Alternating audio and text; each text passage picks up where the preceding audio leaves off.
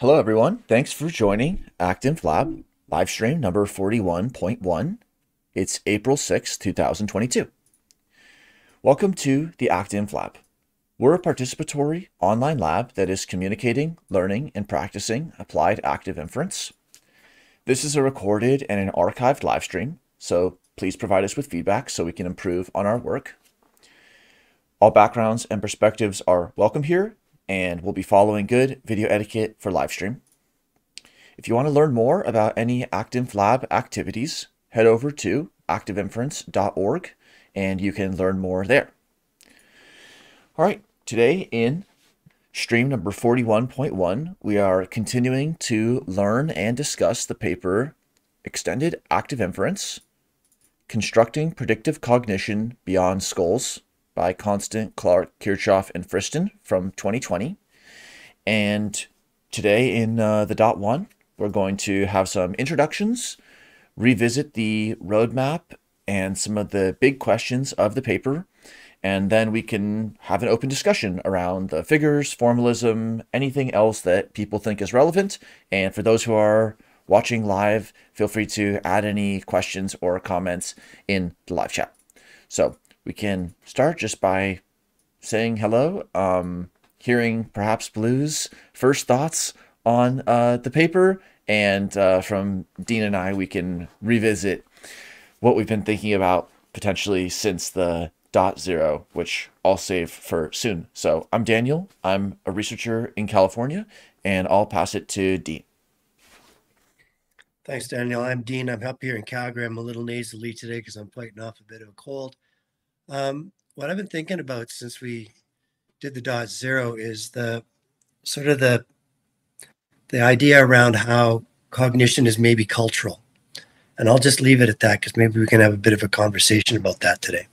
And I'll pass it to Blue. Hi, I'm Blue. I'm an independent research consultant in New Mexico. And so I'll give some first thoughts on the paper. One thing that really stuck out to me was the idea of glue and truth. So that gave a whole new level. So in order for you to have extended cognition, you have to believe in it, and you have to be glued to it. You have to have access to it whenever you need it, and you have to believe that it's valid, right? So that's the glue and truth idea that they unpacked in the paper. And it gave a whole new meaning of being glued to your phone to me. I was like, oh, this is why we're always glued to our phone. There's glue and there's truth, right? So that was kind of interesting. And then definitely to touch on what Dean was saying, I think that the cognition embedding in culture is a super interesting aspect. And in the very last section of the paper, they were talking about the ability to give theater plays without being able to rehearse, just based on cultural cues and knowing the context and just being so well versed in how to cue off of each other or this kind of thing. And it reminded me of maybe a jazz improv. We know what's acceptable, or when you're playing, when you have a jam band and you're playing all the time, you kind of just know where to pick off, or Daniel and I are constantly leaving stigmergic traces. There's this extended cognition that I see happen. We'll both be doing the same thing at the same time. I was just doing that. It's hard to eliminate redundancy in those kinds of circumstances. So there is the shared culture and how central, even because culture, yes, we have culture as a human society, but within the Elizabethan theater companies, there's their own culture, right? Of I don't know how many people were in the theater company, 20. So there's that, and being able to cue off of each other, and the Active Inference Lab, which is growing every day. Reach out if you haven't yet signed up to be a participant. Within the Active Inference Lab, where we have our community, and we have some people we interact with on a very regular basis, and then others less so. And so we're kind of able to cue off of each other in that kind of way. And so how does this go out to your religious culture, your state culture, your country culture, let alone society at large? So this idea of cultural cognition, I think, is very salient and also like really speaks to the IQ tests, or not IQ tests, but even like childhood development and learning. Like in some cultures, when you give a child, you know, some pieces and do a demonstration for them of how to like, you know, stack blocks together or how to like make a Lego thing. In some cultures, like, I mean, especially in the West, we see like a child who assembles the blocks, like maybe starts off how the demonstration happened, but then like does some new innovative stuff. Like we see a child like that, and oh, that's so like creative, and what an ingenious way to use these, you know, tools in a novel way. But in some cultures, like, that child must be an idiot. Why isn't he just replicating like what the adults showed him how to do? And that's a legit like cultural phenomenon that speaks to intelligence. And yeah, okay, sorry, I rambled enough. You've got my thoughts. Awesome. Well, at least we know there'll be a lot to jump into.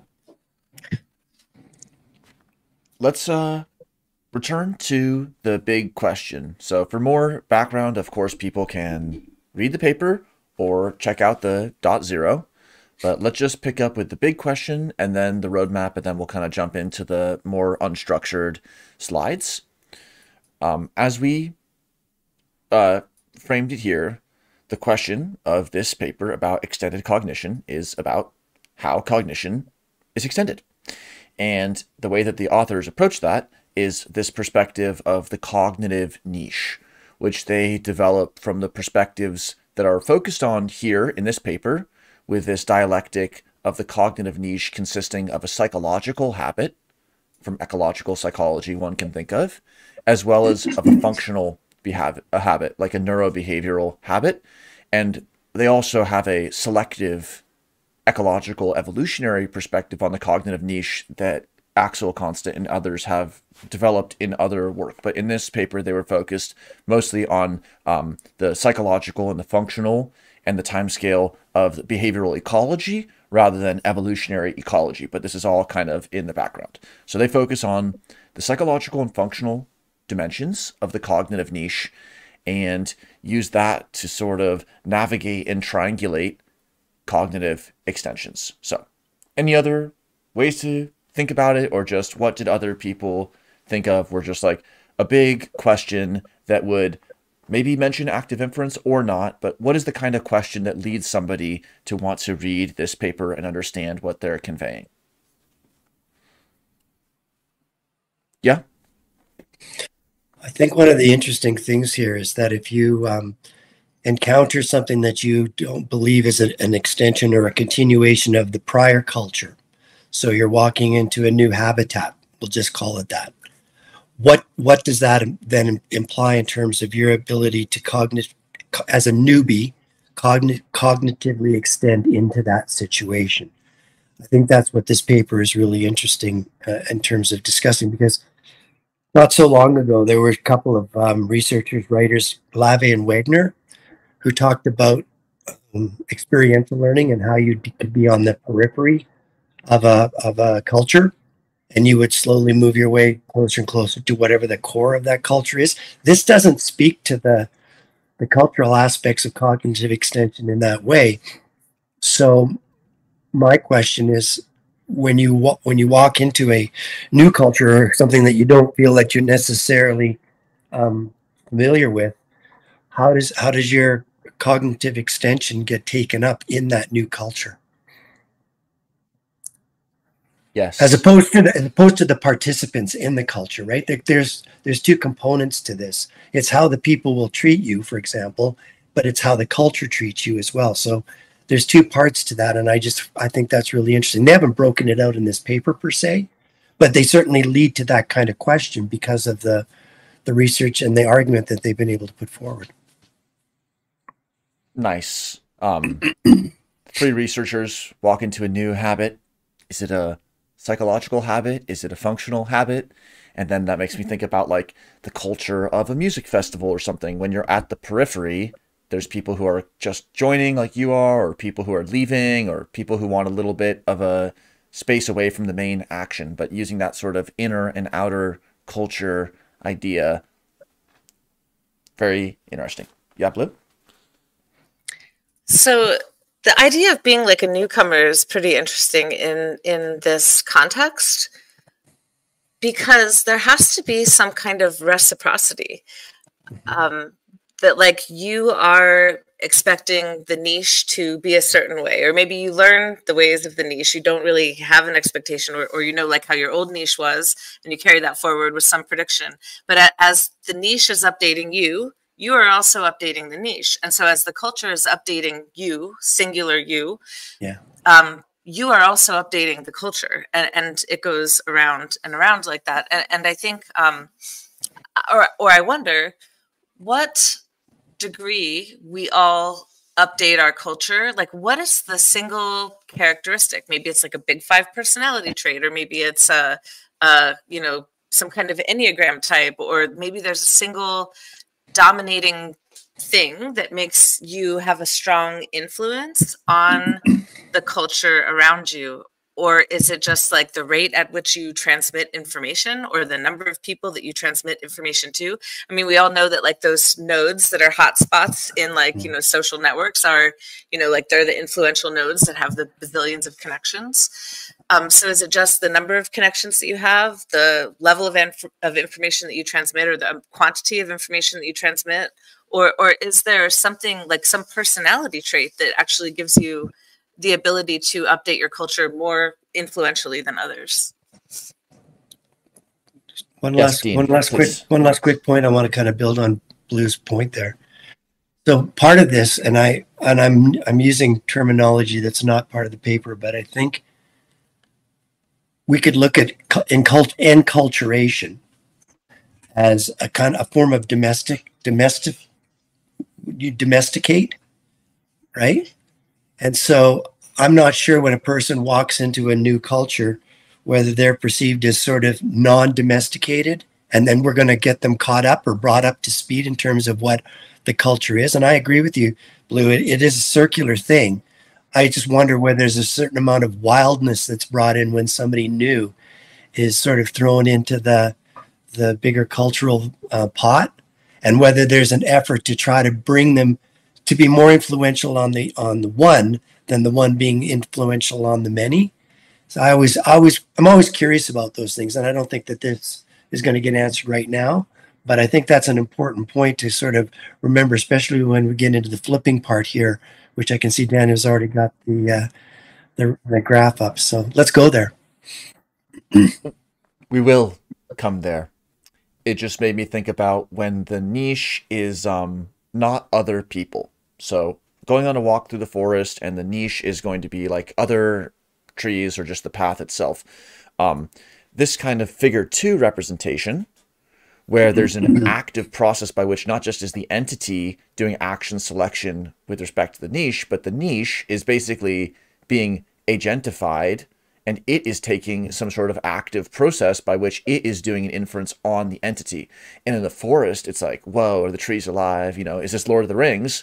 But if this is another group of people, and this is your social niche, and your psychological and functional habitat is other people, then it is like quite literal. This could be 2 people in conversation, or this could be 1 versus multiple. And so in the social and cognitive and cultural niche, it is like less of a leap to talk about how there's cognitive processes on both sides. But then that helps us recognize that actually it is a continuum. And it's like, okay, so if we can very clearly see how in the conversation there's this optimization happening on both sides, then what does that look like when we're in the forest? Okay, cool. So some of those big questions have been raised, and then let's just revise the roadmap and see where they went on their little forest journey. And then we'll jump back into the slides and go from there. So they introduced the cognitive niche, active inference, and extended mind concepts, and then discussed the argument that they're going to lead us down and the way in which active inference plays into it. As we mentioned just recently, they're focusing on the functional and psychological aspects of the cognitive niche, leaving for later that eco-evolutionary perspective. And they're using active inference as an integrative framework and set of formalisms to help address that. They go through cognitive, psychological, and functional niches, provide a case study with earthworms, and have several figures that we spent a lot of time in the .0 looking at, where in figure 1, there was somewhat of an active entity in a niche that could have its own dynamics. But then figure 2 introduced the idea that the niche is also doing something like what the entity is doing, but with a symmetry. So same, but different. And then after that discussion, they take the full turn towards extended active inference, EAI. And they recognize, well, if the niche or whatever is on the other side of the entity in the way that we're modeling it is doing something cognitive, is that a way in which we can recognize boundaries and interfaces as well as distributed or extended cognitive processes? And they approach that from a few different angles, like extension through space, spatial extension, as well as extension through time, temporal extension, related to diachronic cognition through time. And then they also discussed a few pieces related to, for example, epistemic actions and the relevance of how distributed cognitive systems use epistemic actions, for example, knowing where to look to find some piece of information in the niche. That's kind of how they went through this paper. Any comments on the roadmap, or we can now turn to the blank slides? Don't forget about the spiced food, because that was also part of the case study. What about it? I mean, that was like, there was the earthworm case, but then there was also like the case of spicing food as like a cultural practice, and how like potentially, I mean, even the act of cooking food or how we prepare food overall, like some parts of food are poisonous, or like, I mean, you're going to eat blowfish. Like that's a very precise, very mentor-mentee transmitted practice. So, but I mean, more than that, just also like the spices that we use can sometimes be like, you know, poisonous agents, and they're slightly toxic to us, but not in small amounts. But they also like help to get rid of any parasites that might be residing in the meat that we're eating. But yeah, they use that as a case study also, not just the earthworm with the kidney. This is a book that we've been reading at home recently. Much Depends on Dinner. It's kind of in the culinary writing genre, not something we talk about too much directly here, but it's a very interesting approach that really does some deep dives on what we could see from our ActInf Lab vantage point of like extended and encultured cognitive processes, and thinking about how food gets to the table in all of the ways that it gets to the table. How do people get to the table? How do we show up, and how does that differ through time? So it's kind of a cool book. Similarly, like The Omnivore's Dilemma, which I just read, was also like, how does your food get to the table? Where does it come from? And yeah, there's a whole set of practices. And like, not only that, but it's actually, I mean, you go back to thinking about Serval and thinking like a state, thinking like a state. There's a whole set of practices that actually construct our society based on the way that we get food, which is really pretty remarkable. It's a distributed metabolism with bringing resources and nutrients to and from. And so it is very related. Okay, so here's a few of the options. People can take a quick little vote or state their preference. We can talk about walking into new cognitive niches. Talk a little bit about glue and truth in the context of extended cognitive processes and culture. About applying extended active inference and how that is modeled in its deployment, as well as maybe from a experiential perspective. What does it feel like to be applying active inference in the extended way? We have the question from Dave about thinking about partitions, and there's a few other ways we could go. But any preferences from these?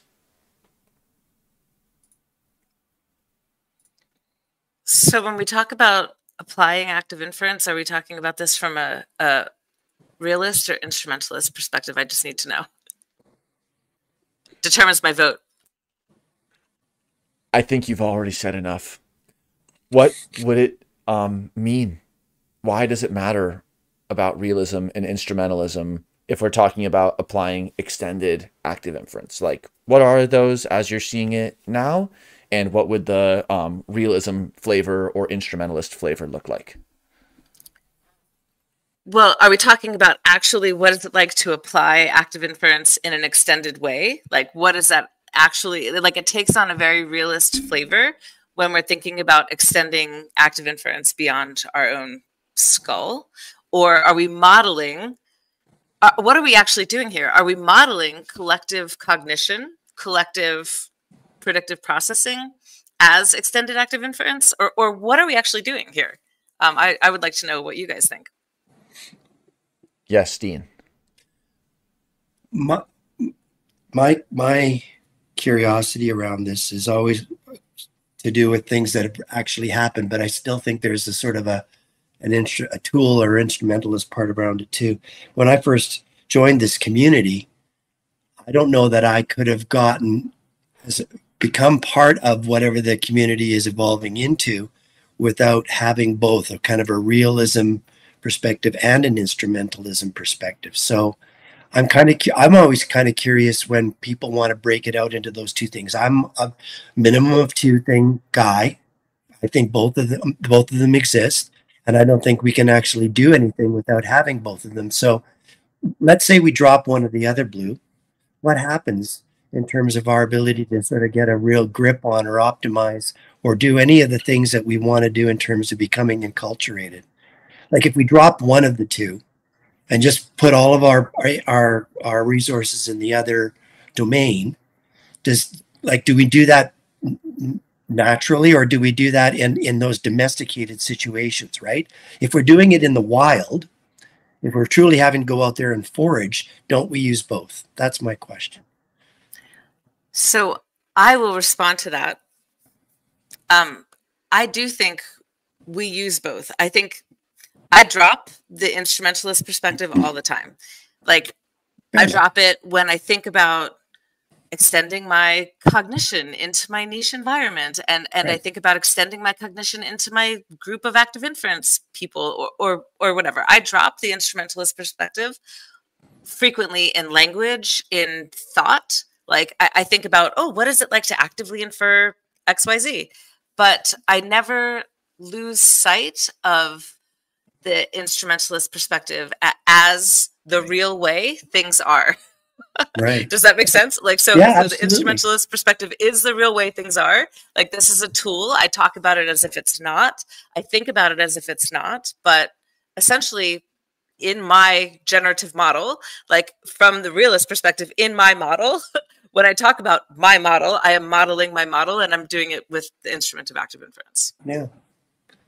Well, again, that's where I find this really interesting. If we're going to extend, it's hard enough to talk about building a niche or constructing a niche without tools or without realism.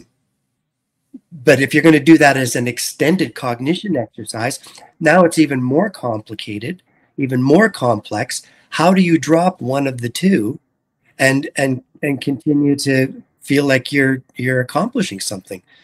I don't want to get into debate. Well, I don't think we're getting into debates about it's one or the other. But I think when you're trying to figure things out, to just say, okay, I'm automatically going to blind one eye just because I want the other eye to grow bigger. The other eye doesn't grow bigger. So why are you doing that to yourself? That's what I always ask. So we can think about applying extended active inference. And as Blue initially asked, are we approaching this in what ways from a realism and in what ways from an instrumentalism perspective? So the realist question, we're at the DMV, we're at getting our driver's license renewed, and they ask us to cover one of our eyes because they actually do want to understand that one of the eyes has a certain visual capacity. So we're closing the instrumentalism eye, and it's like, to the extent that we can even talk about the real, cognitive systems actually really do have functional dependencies that extend beyond any actual boundary in the world or that we state. So however many philosophical caveats you need to add about realism, this eye has no problem seeing that the functional components of cognition are distributed. So that is realism, or really extended active inference. So REA I. The instrumentalism I is how are we going to utilize ActInf in a way that is useful. And so here with this I, we can see that no matter what, we're going to have to model, along with compromises like accuracy minus complexity, the ways in which our models of the cognitive systems, they actually do require in the model the as-if influence of influences beyond their neural system. So whether those influences beyond the actual boundaries are real, or whether those influences beyond the statistical boundaries are statistically real, we can oscillate and like look at something because we're the one who's generating those visuals and integrating those perspectives into like a single coherent generative model. And one last thought on this, a lot of times somebody will think, well, what does a bug see? What does an insect see? And it has like 1,000 different views of the world. But of course, we have two eyes and see just one vision of the world. So there's reason to think that no matter how many facets of the insect eye there are, they're still having just a single coherent visual generative model. So maybe there's even other perspectives, but that won't mean that we are not having a singular underlying coherent generative experience. So, okay. That bridge being crossed or burnt, depending on what you think. What are some situations where we would be applying extended active inference? So, and also to distinguish that question from just like, where would we want to be extending active inference? Where would specifically extended perspectives on active inference be really important, as opposed to just non-extended? And maybe it'd be helpful there to look at figure 1 and 2, just to remind ourselves of those differences. So think about the examples while we, yes, Blue first, go for it. So in the spirit of active inference being a scale-free framework, like I think about extended active inference as very critical to this scale-friendly / scale-free way that we think about active inference, just because as a biological system, we're layers and layers and layers and layers and layers deep. So like this like whatever my ego perceives as me, Blue, I am an embodied image of extended active inference. I mean, so I don't see it happening anywhere. I don't see it extended active inference not happening anywhere. Like I see what happens in my skull, a function of what's happening in my cells and my tissues and my organs, etc. Because all of those subunits of Blue are doing this extended active inference with one another. But if we want to look specifically at like a group function, which may be necessary or maybe not. I mean, to go beyond our skull, are we looking at like how organizations function, which maybe Dean wants to talk about more, or how states function, or how institutions function at large. So do we have to get actually beyond the physical body to go beyond our skull, or can we go within our physical body to talk about extended active inference beyond skulls? Yes. So we can think about like that great point, which is that nested systems, of which we often talk about, can actually be thought of as extended active inference systems. So we've talked about like ant nestmates in the ant colony. And so there's the sense in which the lateral interactions from one nestmate's point of view, because those lateral interactions are with other nestmates, there's cognition on both sides of the interaction. So it is like an extended active inference process. And then also there's the extended active inference with the physical substrate and the stigmergy and the building of the nest architecture and the pheromone deposition. And that kind of physical substrate is more on the mere active inference rather than adaptive active inference end of the spectrum. And the physical substrate reminds us more of figure 1, where you have an active cognitive entity that's doing some sort of free energy minimizing process that's helping it select policy. That's the argmin. And then it's feeding into the dynamics of the external niche, which can be complex, and they have their own endogenous change dynamics, which is seen by the fact that like the rate of change on the external states is a function of something involving the current state of those world states plus a noise term. So this can be a complex, recursive, nonlinear function, but that could still be a mere ActInf entity because it's not actually engaged in a policy selection, rather just a complex dynamical unfolding. And then in contrast, in figure 2, we see that the external states are still taking similar arguments, eta and a, so the current states at that time and actions feeding into it. That's what's influencing external states. And we see those arguments are still here. Actions feeding in from the entity and the current state of the external states, except what it's doing is no longer just the rate of change is a function of plus noise, but an active policy selection, more like the kind that the entity is involved in. So maybe figure 2 is reminding us more of like two nestmates interacting with each other, and figure 1 is more like a nestmate interacting with the physical stigmergic niche.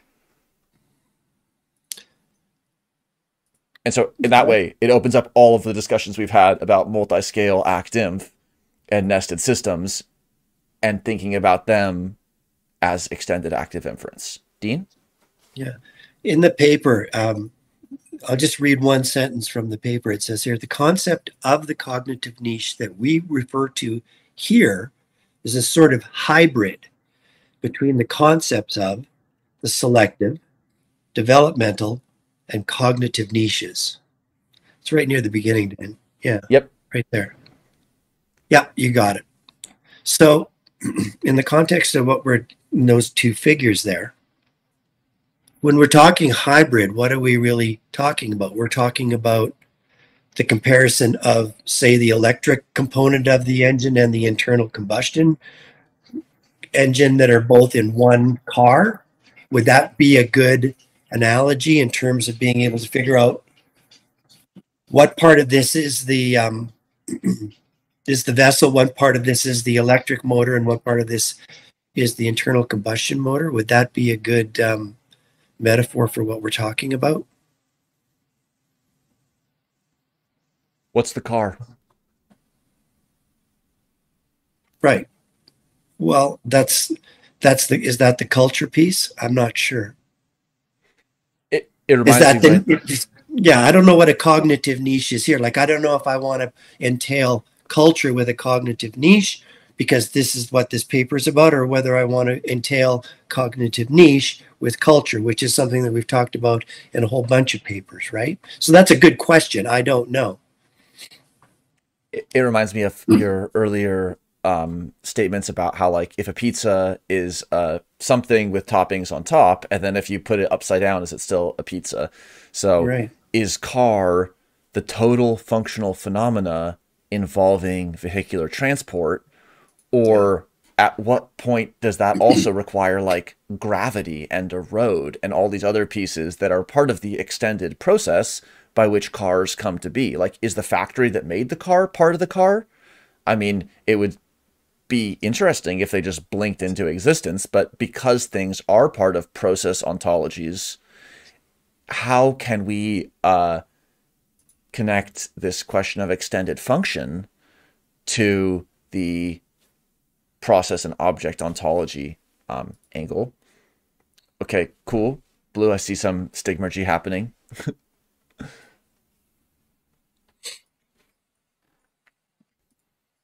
Okay.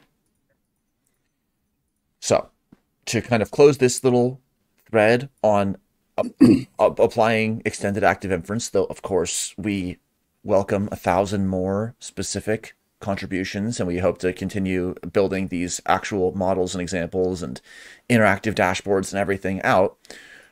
There are multiple ways to think about what is extended, and probably even for consensus on the same perspective on the world as it really is, or even on the same choice of models, there would still be a lot of degrees of freedom in how we actually apply extended active inference. But one tantalizing cue there from Blue was like connecting it to the scale-free, scale-friendly components, and potentially connecting what we've been talking about with active inference in nested multi-scale systems to this perspective on thinking about their niche as consisting of other mere figure 1 or adaptive figure 2 active entities. What do we see with the termites? So I just was thinking about like the literal pushing off into the niche in kind of like this scale-free / scale-friendly way. I saw the last author of these papers give a talk at the Mathematics of Collective Intelligence workshop, and it was so cool, like really literally like the termite mound. And I'm sure that the ants' nests do the same thing, Daniel, but I think that they're not very studyable, because as soon as you go in to start to try to figure them out, like they fall apart. That's true? So we kind of get a better... Well, many termites build underground and in logs, so it can be hard to assess. Above ground termite architecture is of course amazing, and more ant architecture is happening underground, which makes it really hard to study unless you have like a high resolution landmine sweeping device. Landmine sweeping device. So like, are there like images? I mean, yeah, I don't see how to do it really without destroying it, because they're like made of sand, right? So how do you like... I mean, I remember like when we were kids, there was like the frame, the 2 glass panes, and you would get some ants and like throw them in there and watch them like dig tunnels. But like, other than this like very artificial environment, like the deer on the trampoline, right? Other than this very artificial environment, you know, in what way do we know about the ant architecture? But my point was actually just that the termites, really, like you can predict the behavior of the termites based on like the velocity of the wind and how hot or cool, or like they build all these different structures, and you can predict like, and they not only build these different structures, but they will actually like deconstruct their mound and then reconstruct it like based on whatever is shifting in the environment. And so this latest paper is cool. It like really shows the, it gets into like the math behind how termite mounds are constructed, like under what, you know, wind velocity and so forth. But I just thought that that was a really neat example of literally putting the offloading into the... I mean, we literally do that as humans, and so we're pretty familiar with like, you know, the smartphone and the different ways in which we do cognitive uploading. But this idea of cognitive uploading, which I've always used cognitive offloading, cognitive uploading into the niche can kind of tell others, even future others, what was happening to you in your life. It's like you're writing your own little, you know, history book, as we are cognitively uploading these videos onto YouTube. You know, this will be here after we're gone. But the termites do this too in a very cool, like physical way. I just thought it was neat. Tucker has corrected me in chat. It's not a landmine sweeping device. It's an ant mine sweeping device. So thank you, Tucker. Cool. Yes, I think extended active inference systems to study could include starting with colony-like systems or various other systems.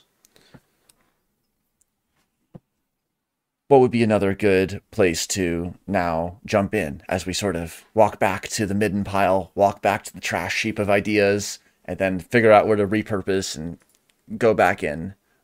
Maybe you meant... Yes, Dean. I just have a question for both of you. So when I think of offloading, and they give the example, and I think I put the image up there of the brain on top of the phone. If we upload, and we're talking about intergenerational stuff, are we uploading into culture? And is that the primary difference between offloading something so I don't have to remember it, and uploading something so that rules are introduced that you will sort of be swept up by if you join this culture? I'm asking because I'm not really sure. I was trying to figure that out myself.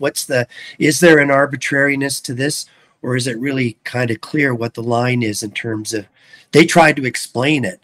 Is it, yeah, they said it's akin to cognitive uploading, but it's different. So where did you guys come away on that question of what's different about it?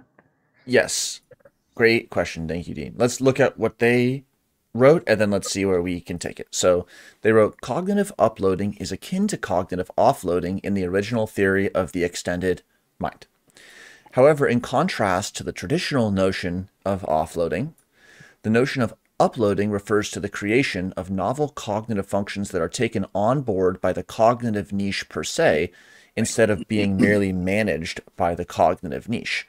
A function's offloaded when individual agents restructure their world so as to minimize internal processing costs and or increase reliability. So offloading, like you could offload your heavy backpack and just drop it on the floor.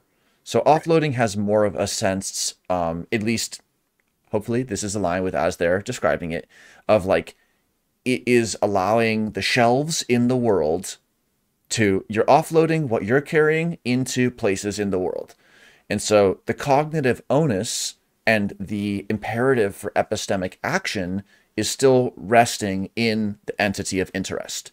So cognitive offloading could be consistent with a worldview that's like solipsistic. Like there's just this one cognitive entity and they're like offloading, they're off-gassing, it's their exhaust thermal waste. They're offloading cognition to the niche. Cognitive uploading takes on more of a sense that there's actually something active on the other side. Because like if you're going to upload a file to a cloud folder, there has to be another server that's actually recognizing your packets as you're uploading that file. So uploading is more consistent with the framing that they have, for example, in Figure 2. Surprise, surprise. Whereas the cognitive offloading could be consistent with Figure 1. Like I'm trying to have this cognitive function of this symphony of bells being played, and so I'm going to set up these dominoes and these delays in the niche and where to put the sheet music and where to put the post-it notes, offloading the cognitive requirements, making it extended, making it distributed. In Figure 2, it goes even a step further, and that's what they're trying to highlight the distinction with their usage of the word uploading, because there's actually something that's cognitive that's accepting the download, or the upload from the entity is the download from the server, so to speak. So sorry if that's repetitive, but I think it's a subtle and important point. Dean? Yeah, I think it's a super important point too. So then for me, the question is, so let's say that I have an academic culture that I could upload to, and I also have a professional culture that I could upload to. And let's say they're two different things, right? So I'm a part-time student and I'm also working full-time at my job every day. Is there some way of being able to find myself or find examples of myself not being downloaded on per se by each one of those different cultures, but me uploading into both of those and retaining my sort of hybridized sense of the world? So from a psychological and a functional niche perspective, what does that entail for me as the person who's now kind of doing this oscillation back and forth between these two niche constructions, right? Now, they don't go to that length here, but I think it's important, based on what you just said, Daniel, for us to remember it isn't just a single culture examination here. The whole point is that there are multiple niche constructions happening all the time, and it's just a matter of whether or not we recognize the differences, right? So I'm not sure that they answer that here, but I think we're getting closer to being able to find that answer because of what they're bringing to our attention. Lou, go for it, and I'll spin up some slides for you, Dean. So just on that point, when I really was thinking about cognitive uploading, it's like it's like putting something into the niche for others to use and reuse and maybe interact with or like remix. And what you're saying about like this hybridization between academic and professional really makes me think about complex systems and like the Santa Fe Institute where Daniel and I met, and the kind of siloed academic experience that maybe people are still having, unfortunately, but that people have had. So if you are in, you know, mechanical engineering versus biology versus economics, like you have very different knowledge acquisition and like a very different culture and a very different way of interacting with your peers. And there's this kind of like siloed culture even within an academic culture. So like even subsections of academia tend to be siloed. And when you bring people into a complex systems kind of environment, there's this amazing like ability for new ideas to generate, right? It's like this cross-fertilization or cross-pollination. People call it different things. But when people come together with academic expertise, some, you know, shared ability to read, write, and do some mathematics. So when people come together with and intermix their own siloed knowledge, which is deep, like it tends to be very, very deep. Like if you've got, you know, PhD or bachelor's degree or master's degree in your field, like, you know, a whole lot about that field and probably not a lot like about the other field. So when you come together in a complex systems kind of way, it enables people with this deep, deep knowledge and understanding of their own thing to then interact, and it's exciting and it builds new things. Like I think exponentially, like, you know, if I get together with a bunch of other data scientists or a bunch of other bio people or neuro people, I don't have that same kind of excited, brainstormy, jittery idea gush. Like that was so professional. But generally, I think that happens in this cross-fertilization or cross-pollination way. And when I think about cognitive uploading, I think about like you push it in so that other people can interact with it, so that it can do the cross-fertilization thing. And maybe that's just kind of my naive interpretation of what they were saying in the paper, but that's kind of what I got. And then Daniel made us slides. So perfect. Well, I talked enough. I totally agree, one slide's worth in Kairos time. Totally agreed though, like uploading as opposed to or as distinguished from offloading. Offloading, you just need to trust that the shelf isn't going to break and someone's not going to steal your backpack while you're gone.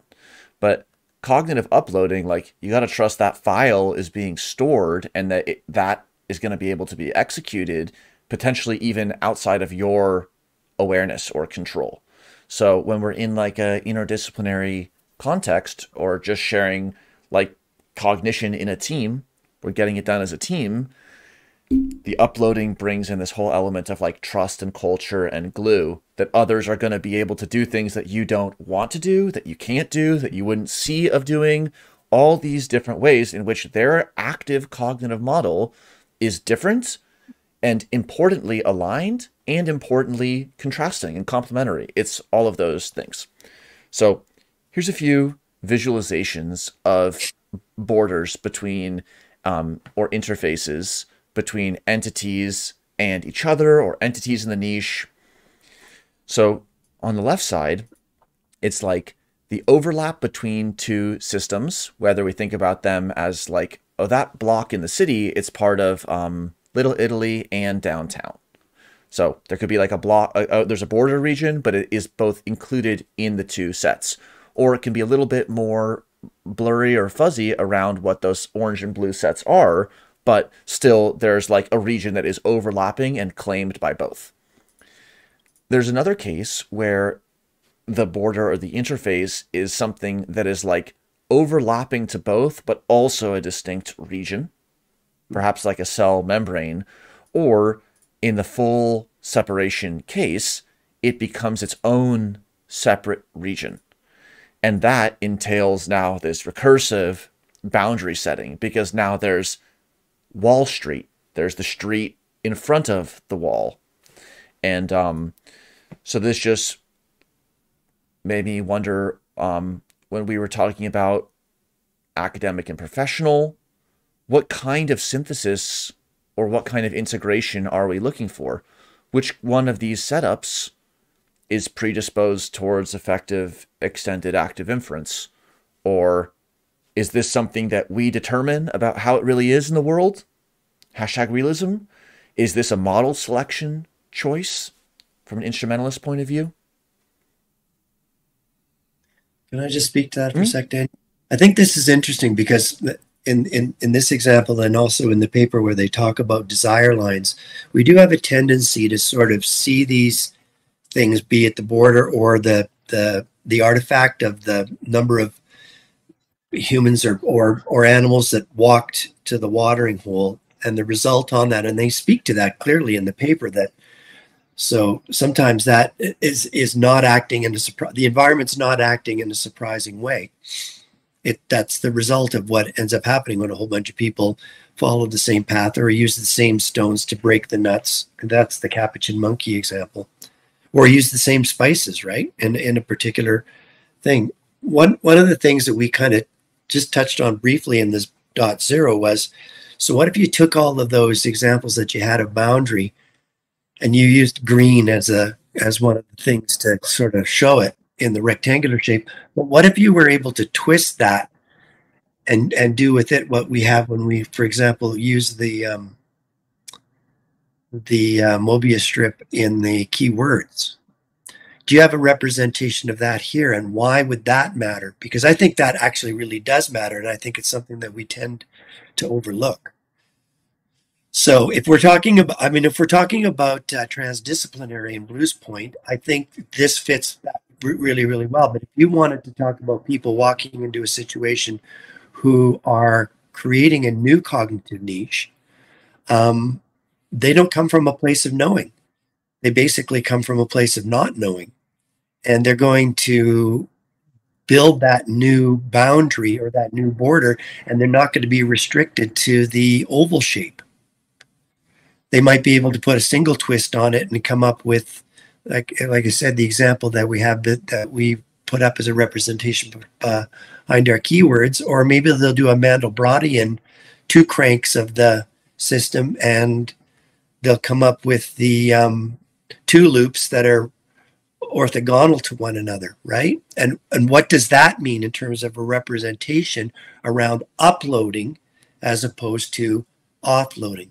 And I think that's, exactly, as you're building it out here. This is where it actually gets interesting, because I think that's where, if we always see ourselves as where does my cognition end and begin, we will get out will kick a certain number of representations, all conforming to that pre-desire to keep the cognition contained and framed and stabilized. Now, if we look at this from the environment position and the argmin flip or inversion of that, can we just limit the inversions to the two sides on either side of the Markov blanket, or could we actually look at the Markov blanket twisting and reforming itself?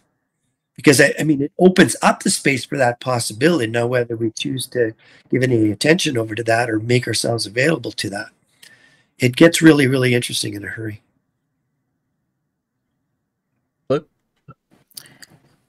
So I think it is really interesting, and where we put the boundary maybe depends on what we feel that we are uploading or offloading.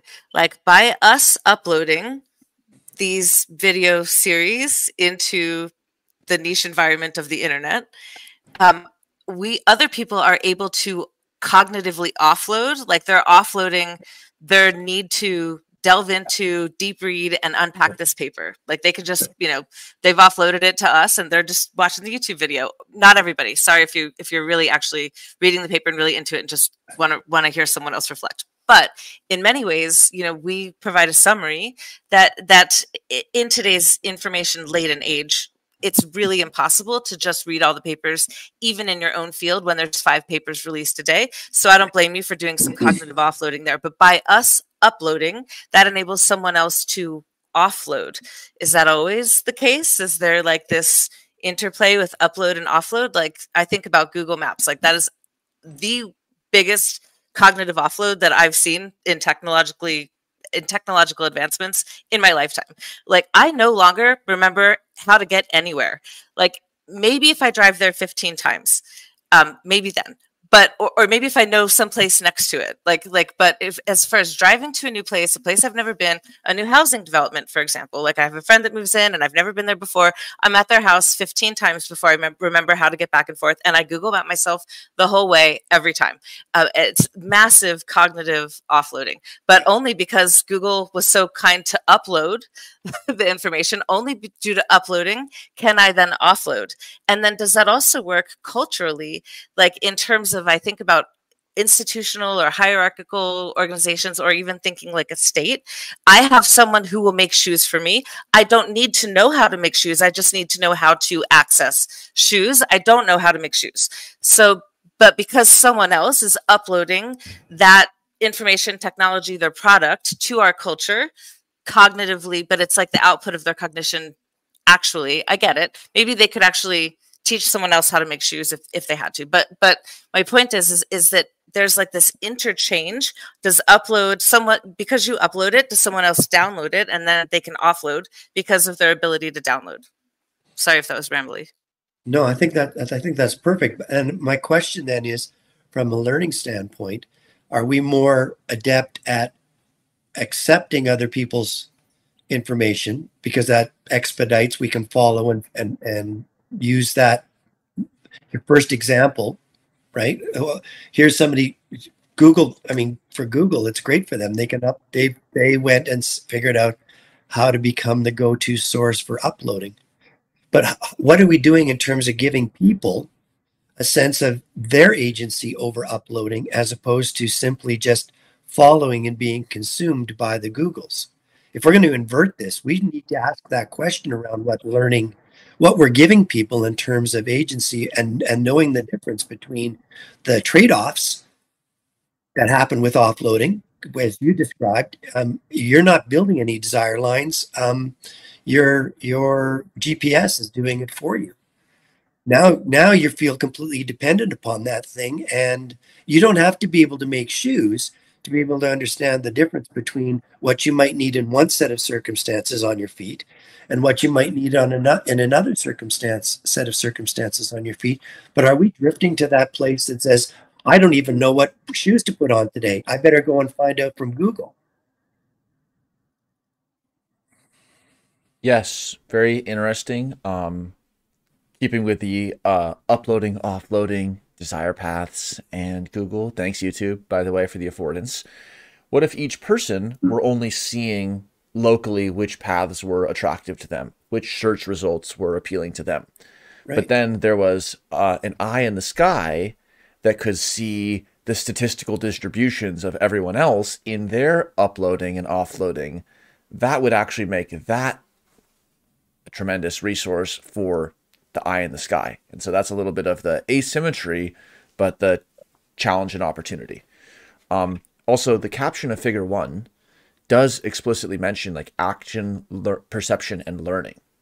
So that's very interesting, and it does raise the question of what is the difference between perception and learning, which is discussed a ton in ActInf and in the textbook, what the similarities and difference are, like with perception being over faster timescales, but being fundamentally similar to learning, but learning being about cognitive parameters and usually updating over slower timescales.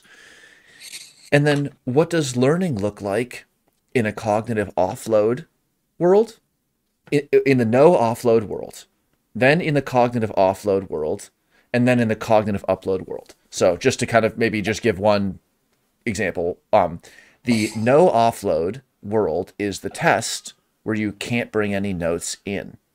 Yeah. In that case, it's like what you know about organic chemistry is in your skull.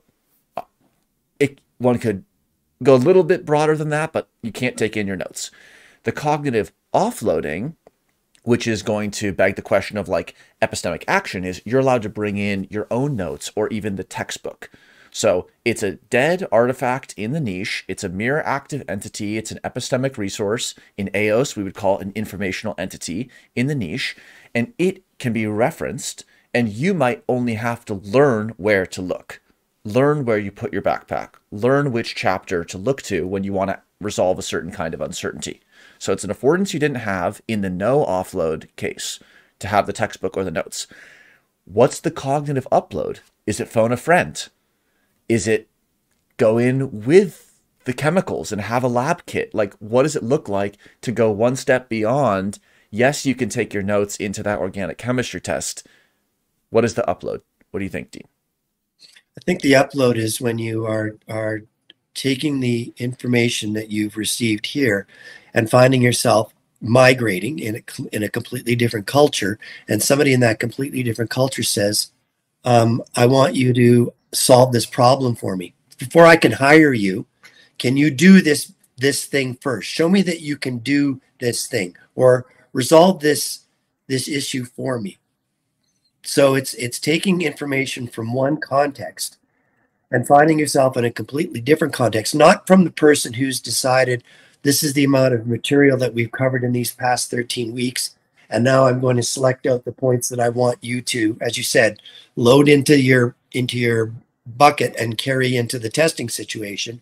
I want you actually now to take what you've learned, and I want you to be able to go out back into the wild now, where you're going to have to be able to solve something as a result of you loading up your quiver, or your 13 weeks worth of information, right? That's literally finding yourself now working with a new culture, and that new culture taking on all the properties that they're talking about in this paper. Another angle on that. Oh yes, Blue, please.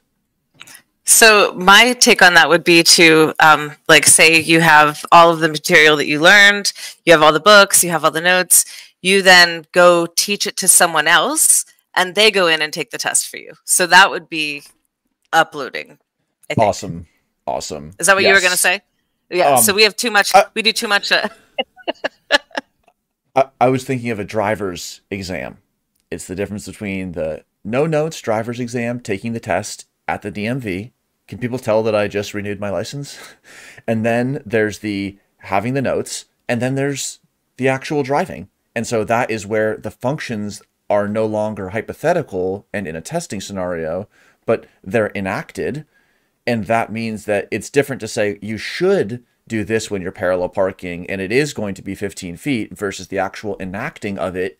And that cognitive function really, or instrumentally, is happening in this extended way with the visual components of the car and the proprioception of the car.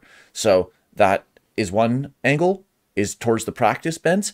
And then Blue, awesome point with taking it towards the teaching, which is like if you had to send a proxy, and what if we all had to train a proxy test taker?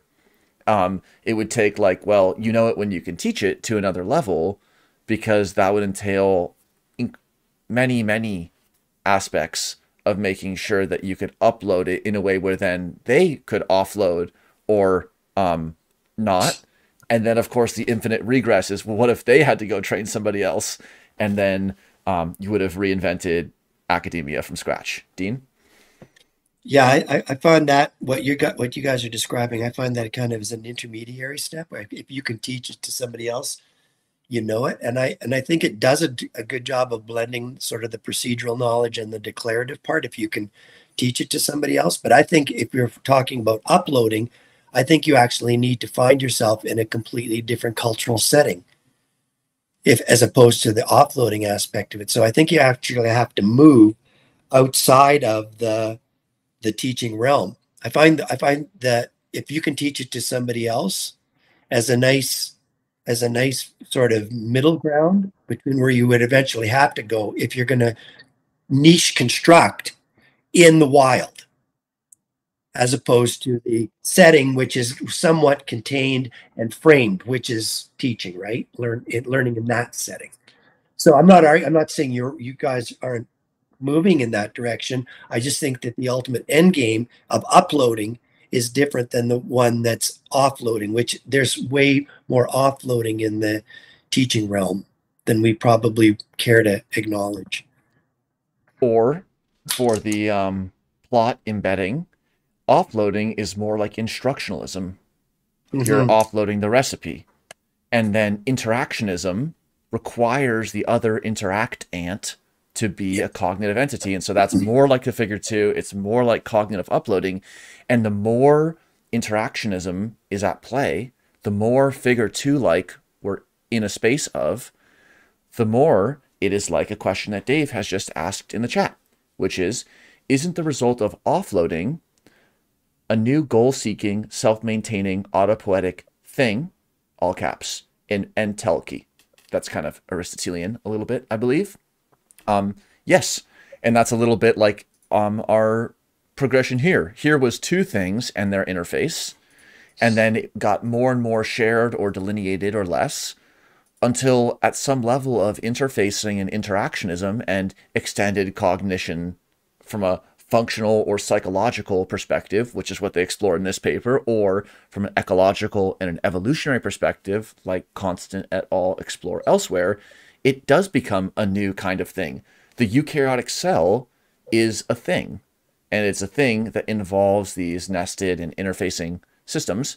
And then I took the colors that we had here and overlaid them from this abstract space into this kind of space that we've seen with the figure 1 and 2 representations. And isn't that interesting that the blanket states are the interface, the border states? And so, as we discussed, the dynamics, even in the mere ActInf case, could be very chaotic or very difficult for the entity to predict. So mere ActInf shouldn't be seen as meaning that it's like simple or it doesn't have rich dynamics. How do we know which of these settings we're in? Or how do we make the best of these settings?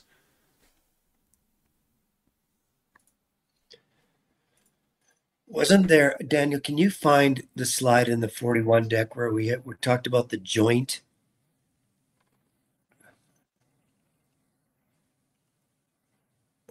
Yes, there we go. The joint self-evidencing. I think I guess what I'm saying is that joint self-evidencing on the one level of instructionalism, or the joint self-evidencing in terms of the interaction piece. I think that's you can decide how big, how sophisticated, how complicated you want that joint to be. But I think that's what this is essentially saying is, can we get ourselves to a place of this closes, like the closing of the circle of causality part, right? That sort of circularity piece of this. When do we realize that it's circular? Is it when we're at the instructionalist level or when we're at the interactionist level? Lou, do you have a thought? Or there's a little bit more slide play that could happen, I think, to resolve Dean's question. Go ahead and give it over to Dean. I'm just thinking. Let's say that we were in a forest of F2s. Yeah. So we're no longer thinking about just nestmates interacting, but now we're thinking about like each one of these orange. So we're going to, our system of interest is going to be the orange guys. We got F2A, F2B, and F2C. And they're like different evolutionary replicators of a similar kind. They're different organisms. The blue could be the same physical niche. It could be each other in an adaptive niche. They could each be in their own battles. But their fitness is being relatively compared in terms of their success. Now, what does it mean when on that side that we were just on figure 2, when they mentioned this closes the circle of causality in which the niche and phenotypes are trying to learn about each other to minimize their joint free energy or surprise. Okay. Yeah. So what does that mean that the causality has been closed? So one worldview would be, well, let's just look at how the 3 orange entities are connected and think about how they're in competition. And so that might be a totally valid and important way to look at it. But this is kind of like, there's various statements, I'm sure, various phrasings, but I won't even try. But what is the good in doing so well in the orange F2A free energy minimization such that this whole system is actually maladaptive? So that would be like this entity being greedy in this new kind of interaction or thing. And so the orange A, B, or C that's going to persist the best or have the highest fitness is going to be involved in the best free energy minimization of this whole system, where there's sense and action coming both ways, because just to short-term do a free energy minimization here at the cost of maladaptive actions coming in the future back from the niche is not a sustainable strategy. And so that's like where they tuck the last thread gets tucked back into the ecology and evolution and the selective niche, which is the one that actually provides at least an adaptive starting point for the cognitive, functional, and psychological habitats that they're discussing. What do you think, Dean?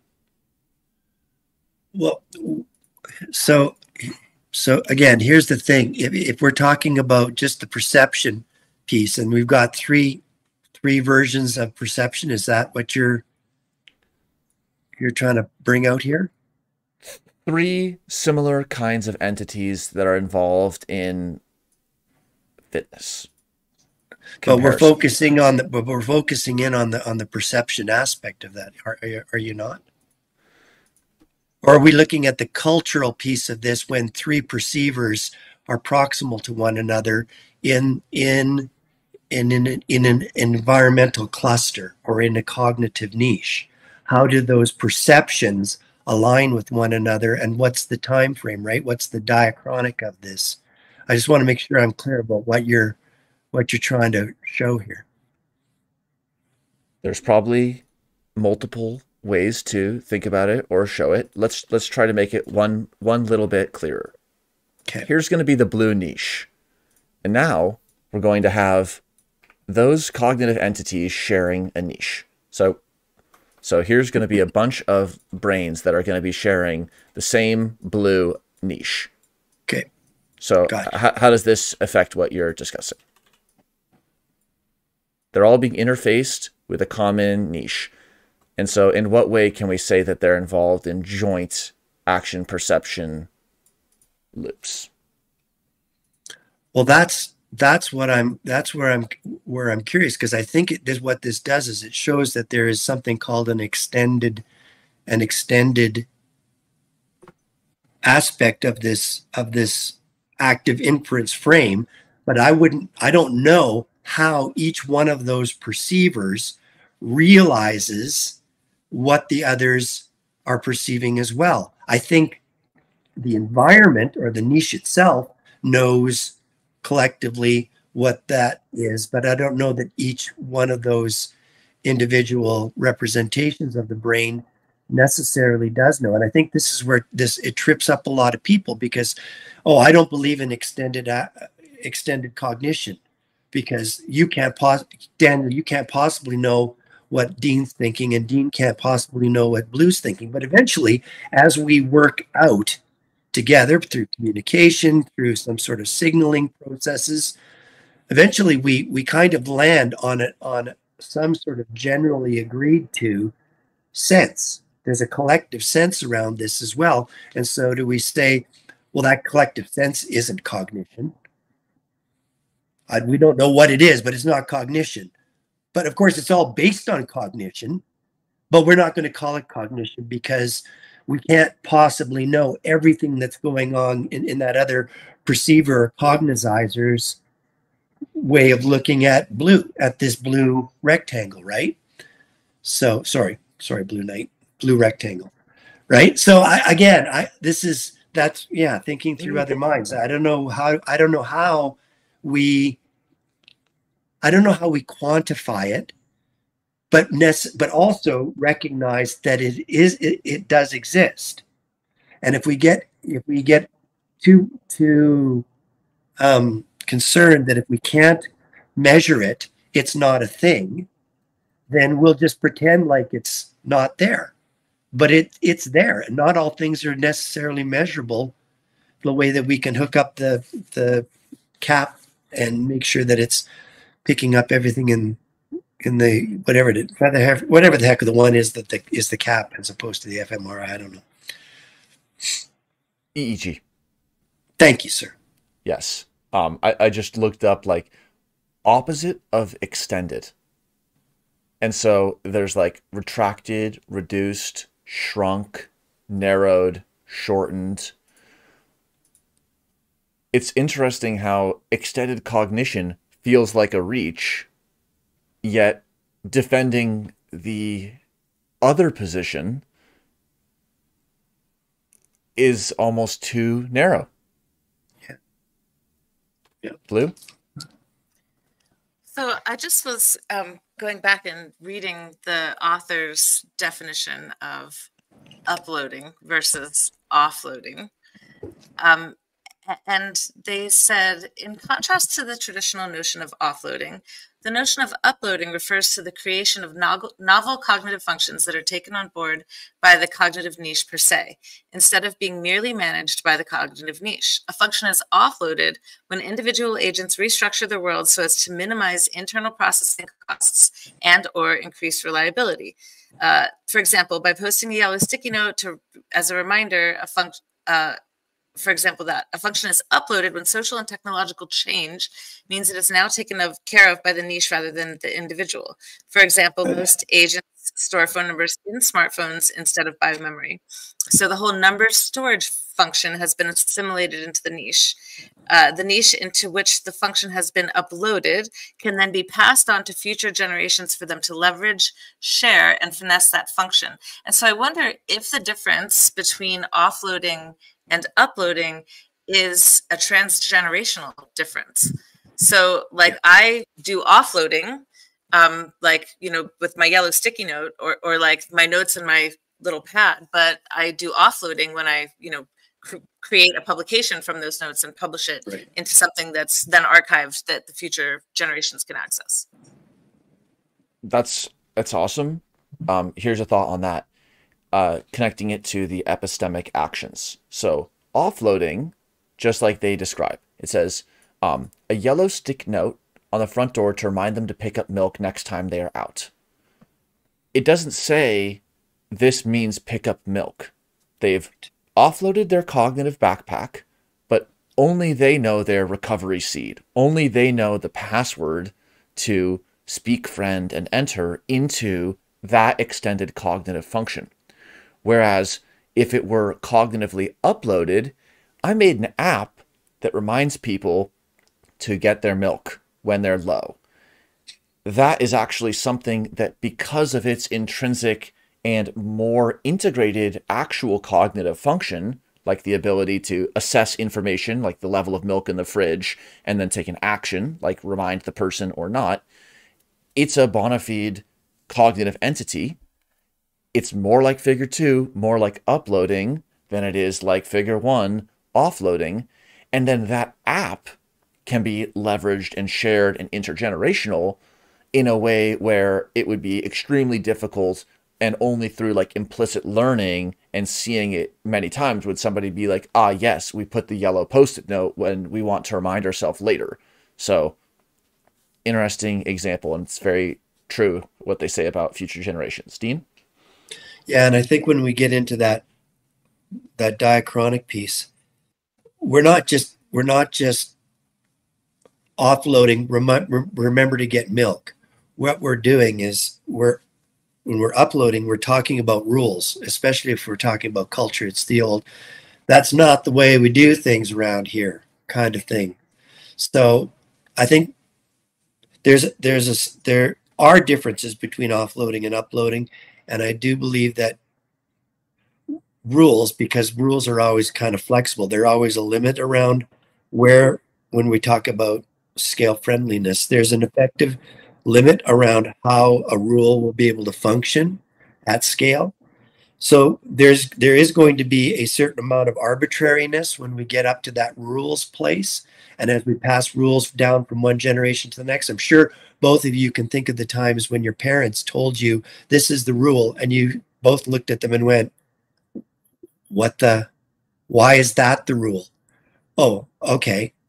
So now when we're talking about rules and we're talking about uploaded things, I think there has to be a certain amount of participation in that rule setting. It's not always the case. But I think in order for it to be adopted and actually to be a part of the cognitive niche, we're not just talking about content here, we're talking about consequences here as well. And so I think that's where this gets really, really interesting in terms of building or constructing that psychological and functional niche, but how also appreciating that it's kind of rules-based and it's joint self-evidencing, as opposed to, well, Daniel just believes in Jitsi, right? So everybody's got to follow Daniel's rule, but that's not kind of how it works when you bring a bunch of people together and you're trying to come up with some sense of where are the cognitive limits here. That arbitrariness aspect of it is actually a part of the game. So that is awesome. It connects the intergenerational niche inheritance to the interactionism and to that idea of having to teach somebody else to take your organic chemistry test. Is the point of rule following in the short term from the age of 0 to 6 years old to minimize the perceived number of times that a rule is violated? Or is it to minimize the amount of times that your grandchildren violate that rule, or for example? And so the further one looks into the future, the more interactionist it looks, and the more autonomy potentially provided to the recipient. And that might also connect back to Mike Levin, the discussion on training and learning, because the trainer and the trained, that may be a functional dyad, but it may not be able to result in the trainee being able to be training somebody else, whereas somebody who has learned has a generative model update, and so they might be able to teach. And then also to connect to Dean's it was academic and professional settings, right? And we talked about like the hybrid models and about okay, so we had walking into new niches, and then we had the professional. Okay, here is us, and now we're engaging. We can think of this in, of course, multiple ways. So one of this would be diachronic. So the diachronic interpretation would be grandparent, parent, child. The synchronic but extended spatial interpretation would be, this could all be happening in the same time. Here's the academic context, academic niche, me in the academic niche, professional niche, other professionals in the niche. Yeah. So we have through space and through time, just like they explored some of those dimensions in the paper. What do either of you think about that? As a representation, I think it's like this extended active inference, it grows, right? It blossoms. So I'm liking where it's going. So it just made me think about, like, so I had brought up the temporal, maybe to be uploading versus offloading, there's some kind of temporal persistence, but also, like, what if to be uploading, it has to be accessible even in the same time, because we don't really know if our YouTube video is going to be around in 10 years or watched by anyone else except us, or we don't really know. But we do know that it's watched by, like, Tucker was watching it, I guess, and Dave, and so there are some people watching it. So if uploading just means beyond personal use, would that be fair? Like, is that uploading versus offloading? I don't know. But then if I remind my daughter, like, it just makes me think of, like, but what about this? But what about this? So if I remind my daughter, like, hey, don't forget your lunch, or hey, you need to study for your spelling test. If I remind her, or if I create a reminder for her, is that uploading or offloading? Here's your lunch. Here's a Post-it to remind of lunch. How will you remind yourself of your lunch?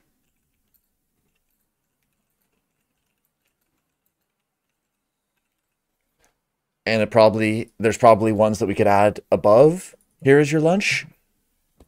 Here's the food in your mouth. Here's the airplane flying in and the food in your mouth. Or even before yeah. Well, before here's your lunch, I need to remember to remind my daughter to get her lunch. So there's like, how am I going to remember to remind my daughter to get her lunch? Like there's that whole like second tier of that. Yeah. Yes. Yes. And this is kind of like a continuum on the, well, this is a preparatory preamble, but then it's like a continuum again from the more instructionalist to the more interactionist.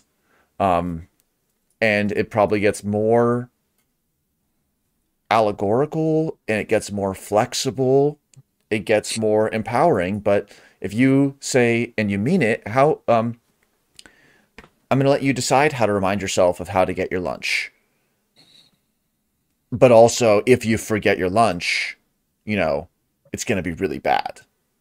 Then that creates a cognitive tension. And so that's kind of like where it's okay to experiment and fail, and interaction, you know, to improvise, one must like make some notes they didn't intend and then continue to roll with it as their new state and just continue on like in improv, versus if it was just about playing the sheet music as written, then every time a mistake is made, one could just push the rails back in.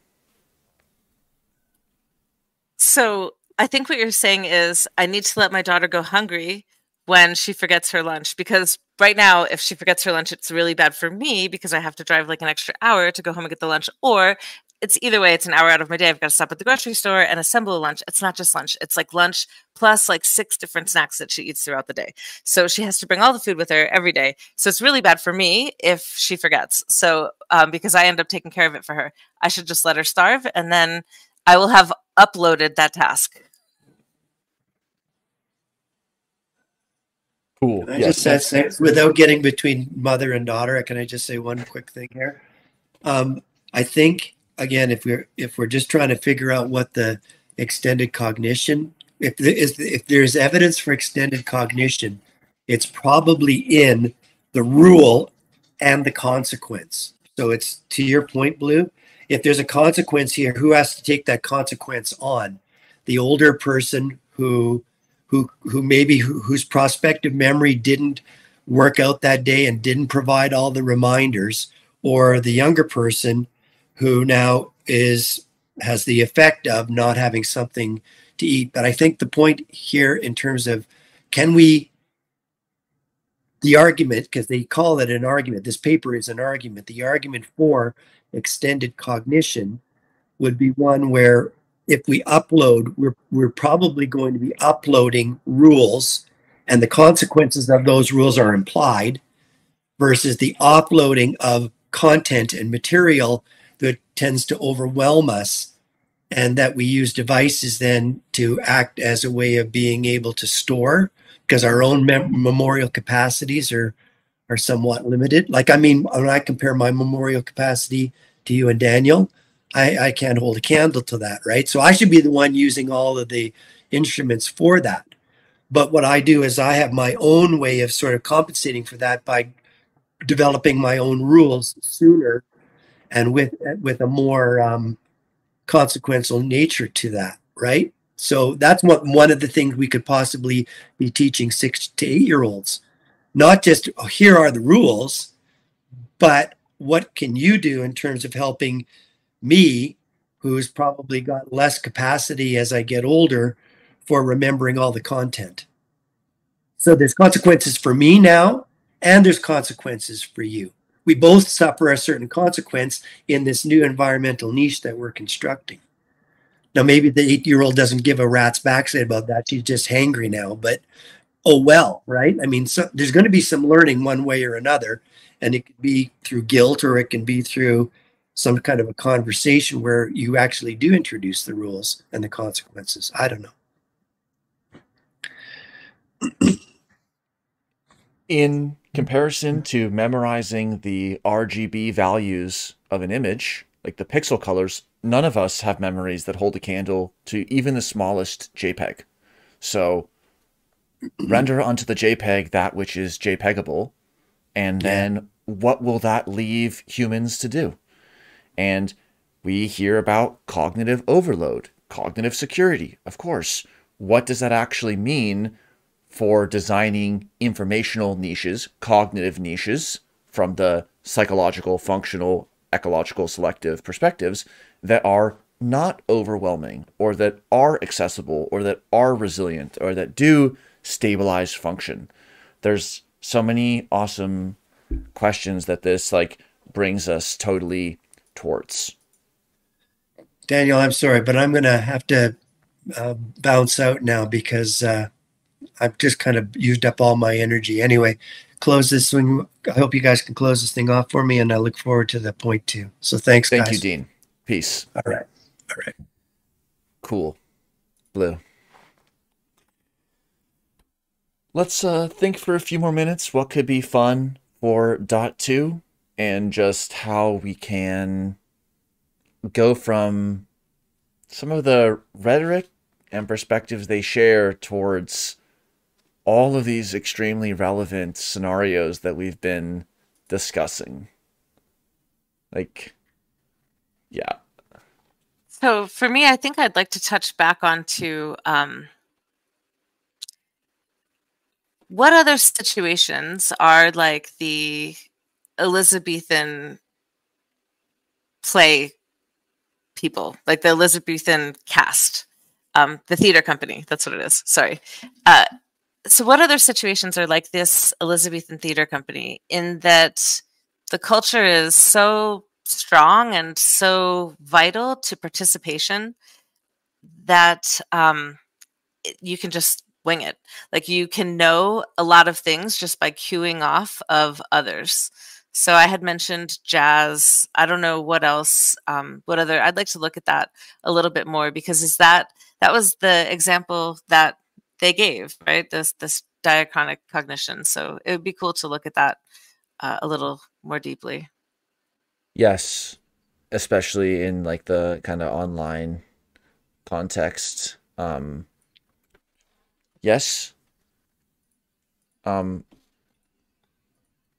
Agreed about that. Yeah, you brought up music and jazz and about culture. What is culture of different kinds, and where does that fit into this ability of people to have joint action? In what ways or in what senses is culture about shared ways of thinking?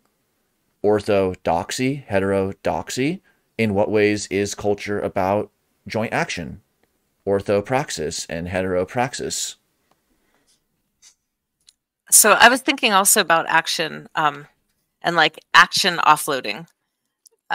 Because just like in terms of a scaled system, like sure, cells do their own actions, like they eat food and they, secrete nutrients, and, they like communicate with each other and whatever. But in terms of like a nested system, like the cells don't have to go find water. The water just comes to them.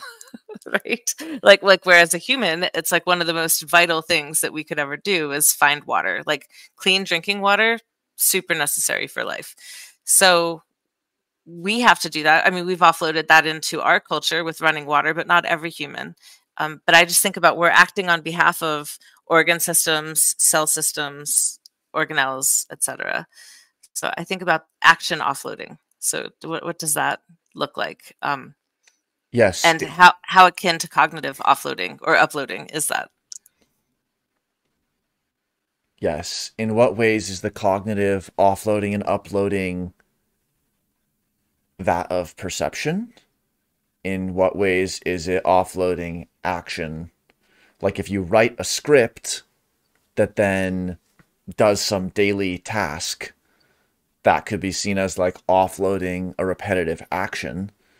And that's something that we're only unlocking with computers.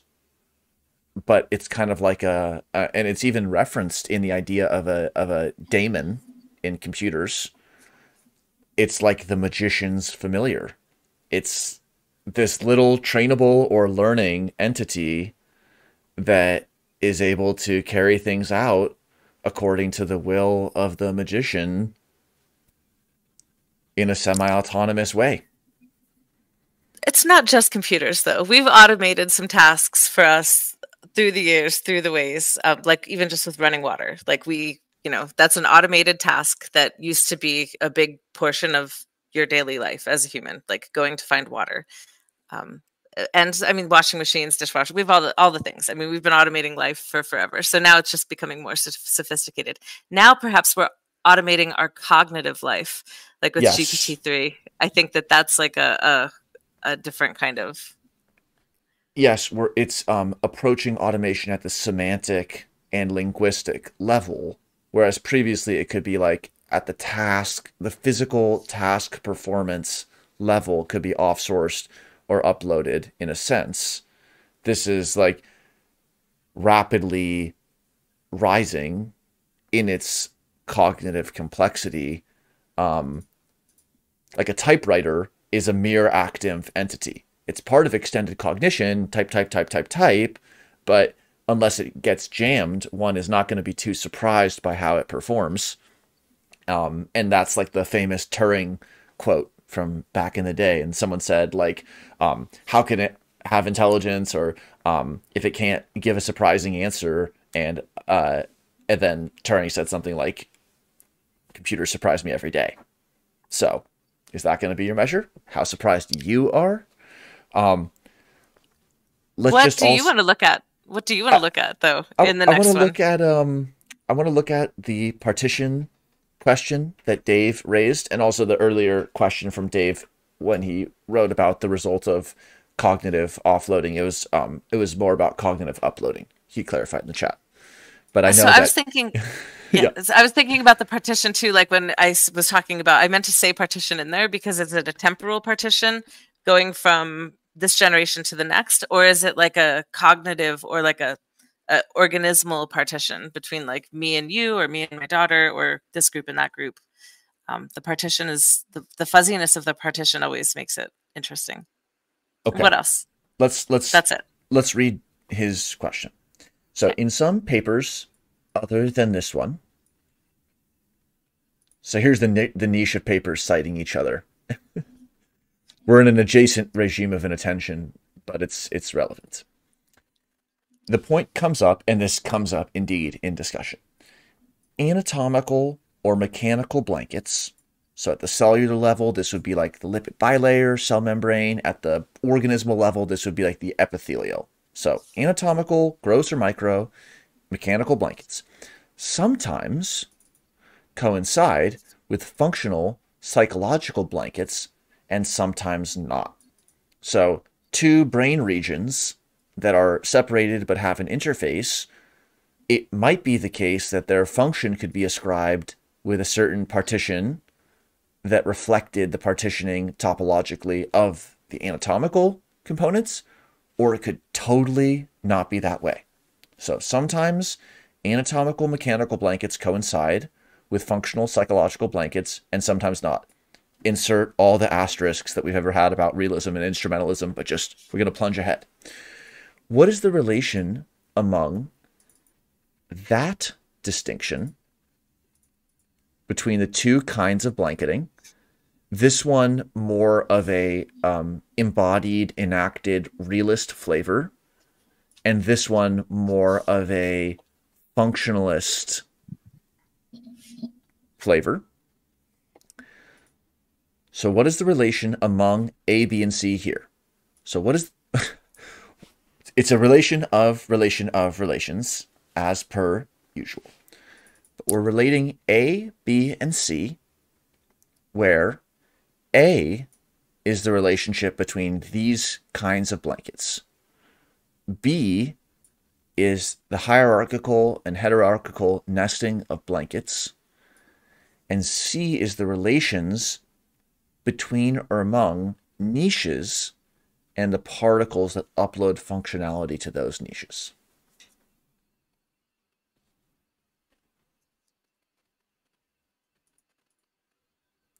What do you think, Blue, about when they say that the answer is in the question?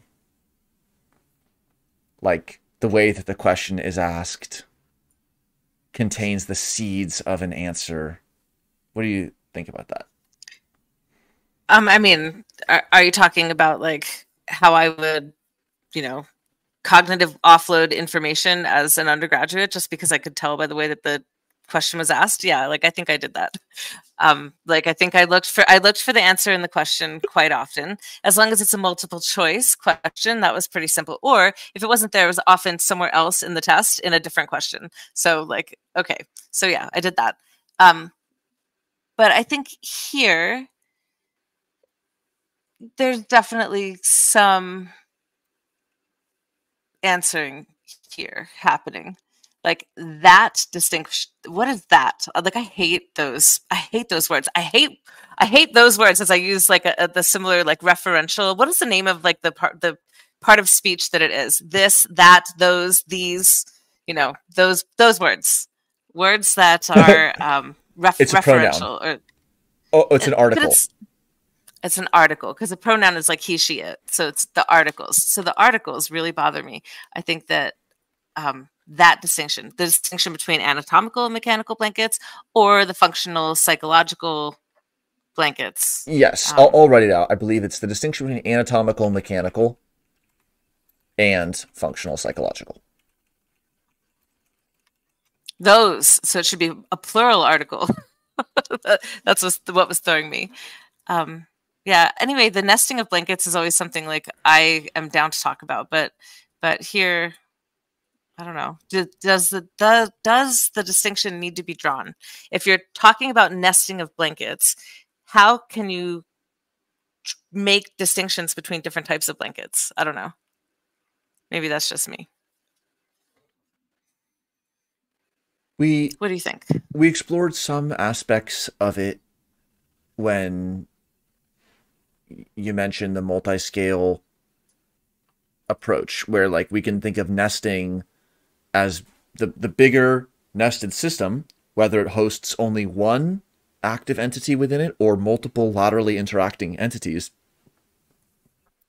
The bigger nesting, so putting A aside for now, the bigger nested system can be seen of as the niche for the subunit or subunits inside of it.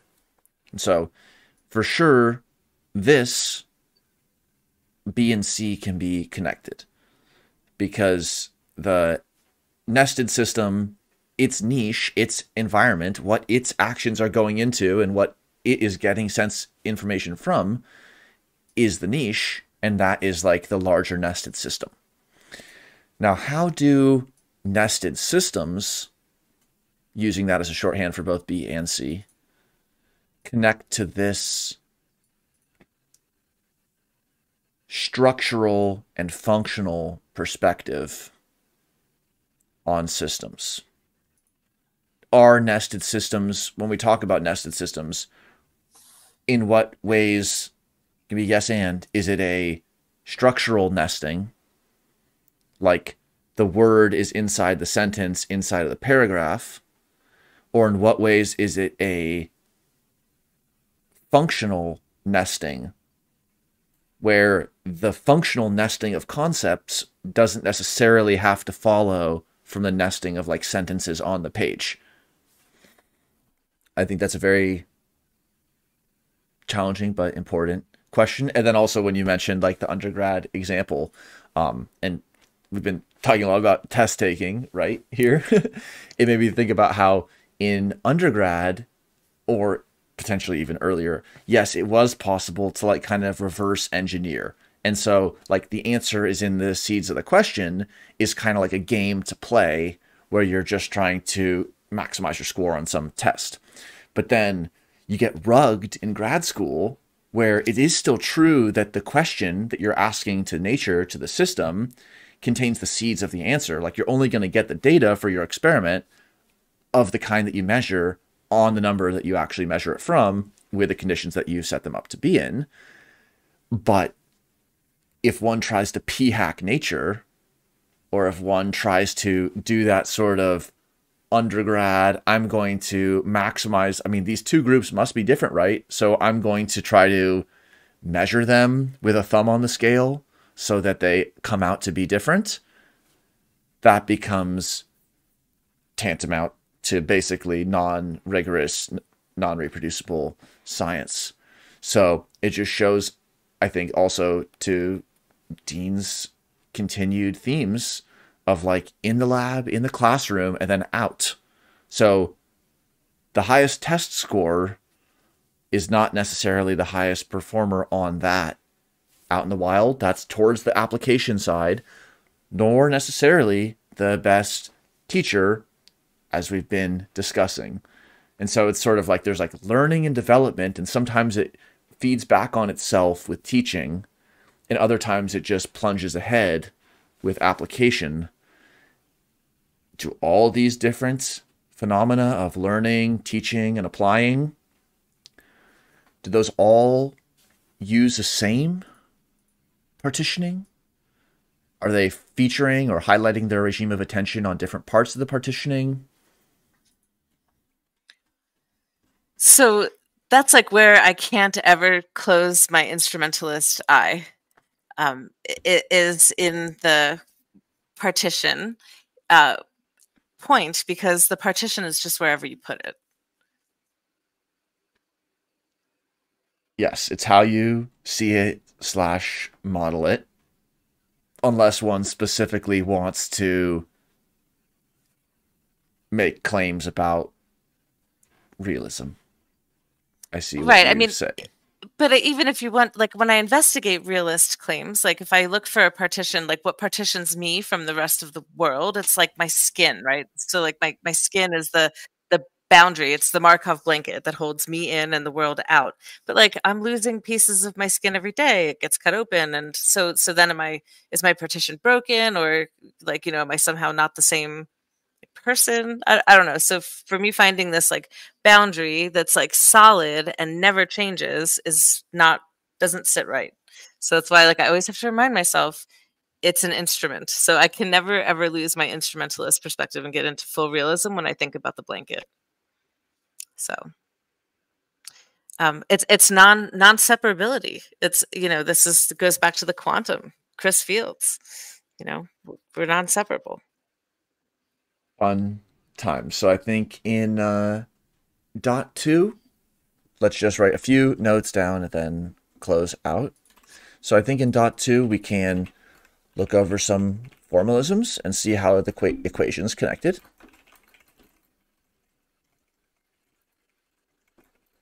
We can think about what we discussed about, well, the fastest time scale is perception, action, learning, teaching, applying, etc.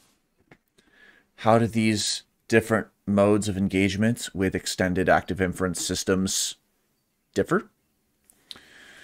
Or what about finding, discovering? So like when you're not taught, you know, when you don't know the path and you find the stack of rocks.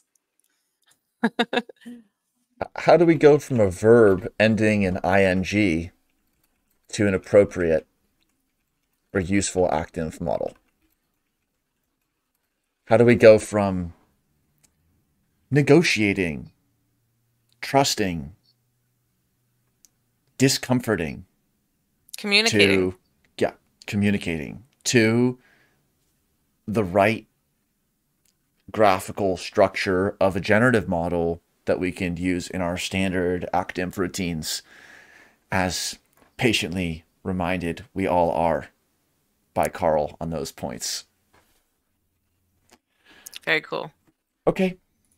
Fun times. Thanks a lot, Dean, for joining. And yeah, Dean, hope you feel better. Yep, absolutely. And Blue, thanks a ton. It was fun discussion. Thanks everybody who's in the live chat. Dave and Tucker and Steven, and everybody is welcome to join us next week for 41.2 on 13th and in the papers beyond. So thank you all. See you later. Peace. Bye.